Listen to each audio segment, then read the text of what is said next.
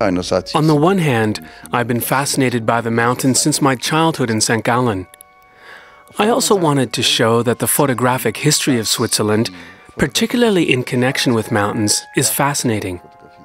Together, the images are a masterpiece created by a large group of photographers who've often been forgotten in the modest places they come from. Lokalen Residenz vergessen sind. I have a particular affection for this picture. It has meaning for me because of the memories of my youth, visiting the Appenzell countryside on holiday. And secondly, it exudes tranquility.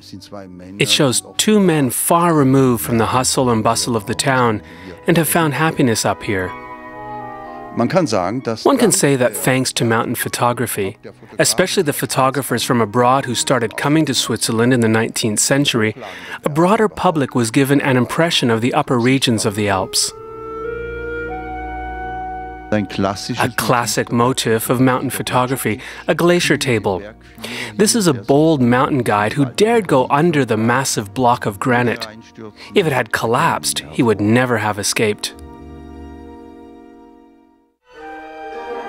Mountains have a great importance in the history of photography, since sales of their pictures, along with portraits, were the most important source of income for local photographers.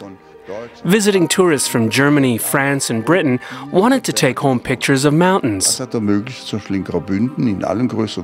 Prominent photographers, even some from abroad, began to open ateliers in all of the big resorts in Canton Graubünden, for example. This picture makes it possible to imagine what it meant to reach such heights at a time when one needed porters to carry the photographic equipment. And especially in the early years, when film could not be preserved easily, one had to process the pictures immediately.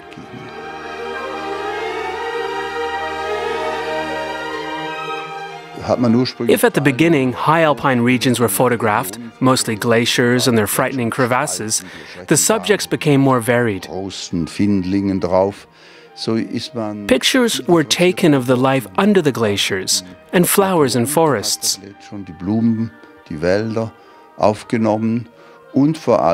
And mountain sports became a main theme, due to the demand for such images from the buying public. This image was taken by a friend from my youth, Herbert Meider, who I haven't seen for 70 years. He took the picture through his legs of a climbing partner while ascending a steep face. Amazing. A photograph by the construction entrepreneur Vaucher. Unbelievable. How long did he have to wait until the ibex were in the right position for this picture? Animals in the forlorn Alps. The Swiss Alps have contributed to the country's identity over the centuries. I'm not only referring to the mountains as a fortress into which the Swiss army could retreat during the Second World War, but a place where nature remains unconquerable and a reserve which man can't destroy, unlike large stretches of the Swiss lowlands that are victims of urban sprawl.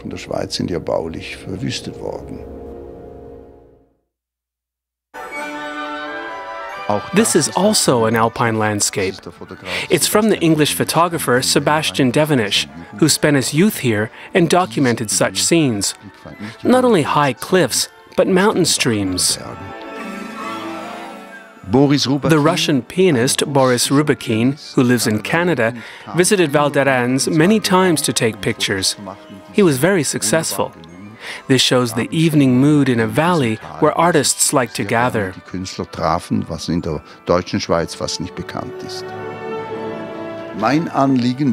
It was also important for me to shed a better light on little-known or completely unknown photographers. On top of that, I wanted to give a voice to a new generation. For example, Jan Gross and his avalanche images. It's interesting that these young people want to show a different side of the Alps. The Alps, they should be taken seriously, and they can at times be terrifying and have destructive powers, especially when we don't respect them.